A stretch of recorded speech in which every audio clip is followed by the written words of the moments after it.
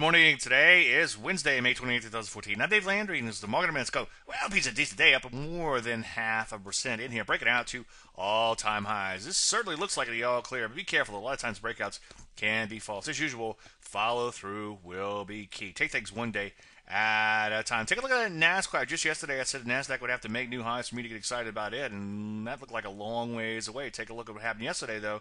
Up 1% and change. It doesn't look so far.